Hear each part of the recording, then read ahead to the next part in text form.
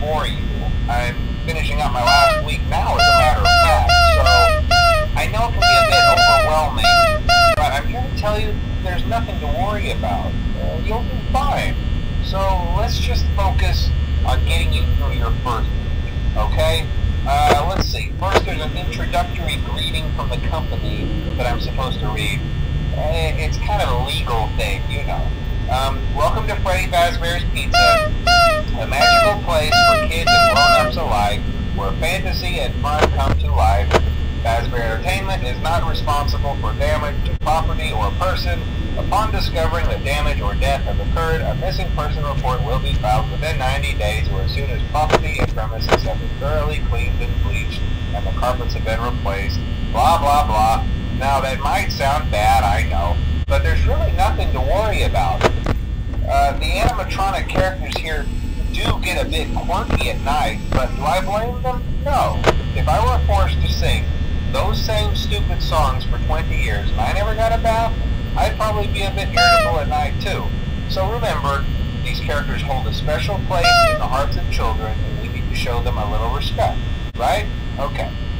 So just be aware, the characters do tend to wander a bit. They're left in some kind of free roaming mode at night. Something about their servos locking up if they get turned off for too long. They used to be allowed to walk around during the day too, but then there was the bite of 87. Yeah, it's amazing that the human body can live without the frontal lobe, you know? Now, concerning your safety, the only real risk to you as a night watchman, if any, is the fact that these characters, if they happen to see you after hours, probably won't recognize you as a person.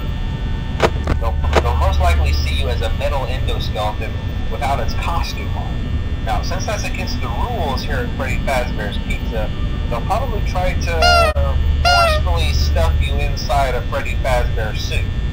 Now, that wouldn't be so bad if the suits themselves weren't filled with cross beams, wires, and animatronic devices, especially around the facial area.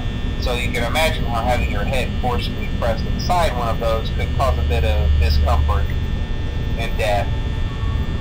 The only parts of you that would likely see the light of day again would be your eyeballs and teeth that pop out the front of the mask. Yeah, they don't tell you these things when you sign up. But hey, first station of the breeze. I'll chat with you tomorrow. Check those cameras and remember to close the doors only if absolutely necessary. Gotta conserve power. Alright, good night.